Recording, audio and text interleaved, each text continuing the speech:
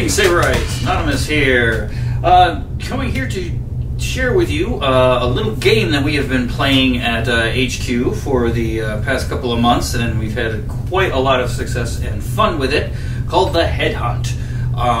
This is basically a very, very simple sparring free play game which you can play with people with just a very minimum of equipment. Got very, very simple rules, but it's a very, very fun kind of type of two-person exercise that you can do kind of impromptu with people who may be of different levels of experience. So we can go right into it. Now, as I said, we've been using this for a couple of months now, or for a few months at least. And the basics of it are that the only target that is valid is the head. So when we're sparring around, the only target is the head. Now, of course, hand strikes and incidental hand strikes are going to be common. Those are not counted. If you do strike the hand with a direct hit to the hand, we reset the point. If you don't, like if you just kind of graze it, or as you're in a bind or something like that, it comes and kind of incidentally grazes your hand and all of that, we generally ignore those for the sake of gameplay and just keep it going in that fashion. So the only target is the head, right? You can't hit the hands without resetting the point. So the hands are pretty much off limits.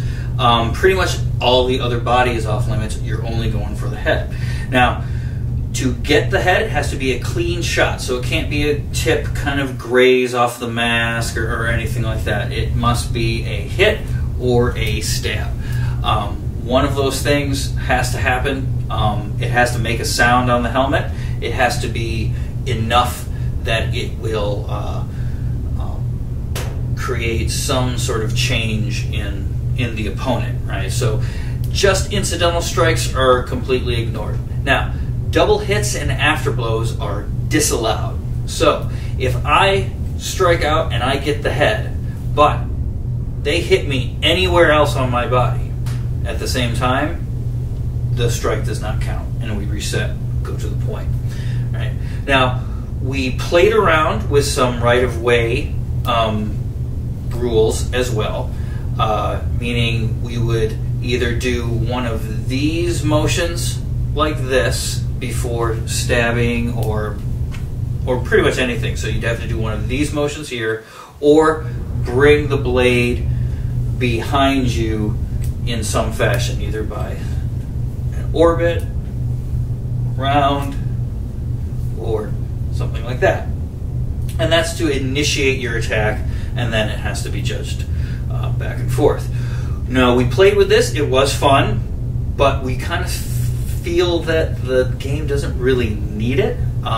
It moves well enough as it is, and the right-of-way kind of complicated it just a little bit. We'll show you some more footage here in just a second of the matches that we played and all of that. So the reason that we've started playing this, and the reason I kind of like it, is it's contrasted with the hand hunt, which is just going for the hand. The hand hunt is very athletic. It's about movement. It's about moving your hand and being aware of space and everything like that.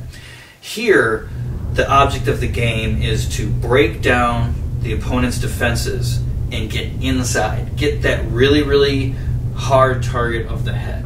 Right? It's not to say that the head is the most appropriate target, but it is a very good target. And it's hard to hit. Body shots and arm shots, hand shots, of course, are much, much easier, especially when we're playing here with lightsabers. So the object is to get inside. Now, this requires you to use different tactics and different techniques than you normally would in, say, just a regular free play match. Because of that restriction, you've got now an added challenge and something that you can kind of move into a more kind of competitive arena with. And what I mean by that is, in competitive play, there are lots of concerns that you're keeping in your head. Just like in real life, if you were in the field of battle or something like that, it's not just I have to think about my technique and I have to think about this. No, I have to think about where am I in space, where are my friends if I have any, or if I'm playing, if I'm dueling or I'm playing a match with somebody else, right? I have to know how they're reacting. What are they doing, right? Is it giving me problems? Are they, pushing me off my balance or what have you? All of these types of things.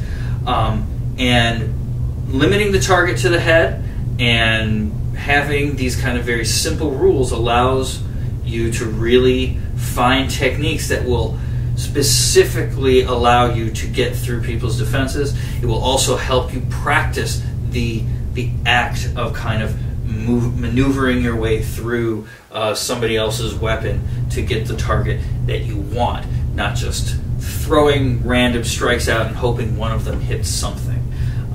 We want to be able to choose our targets and be able to land those hits exactly where we want them, so that we can not only get our hits that we want, but we can take the opponent and hopefully dictate their responses if we're aware enough of what's going on. So I can throw specific shots to certain areas and get them to respond if I'm aware and observant enough to see how they respond to these different things. All right? Okay, so we're going to take a look at some of the matches here with the headhunt. You'll see they're pretty fun. We are probably going to have some competitions with this rule set in the near future. It's a very nice, simple rule set. We'll put the whole thing with all of the little details below in the description so that you can reference them. I haven't spoken about every little eventuality that came up, but we had a lot of them, so we'll kind of put them there. So enjoy that. Until next time, I will see you then. Happy training. Have a good day. Happy sabering.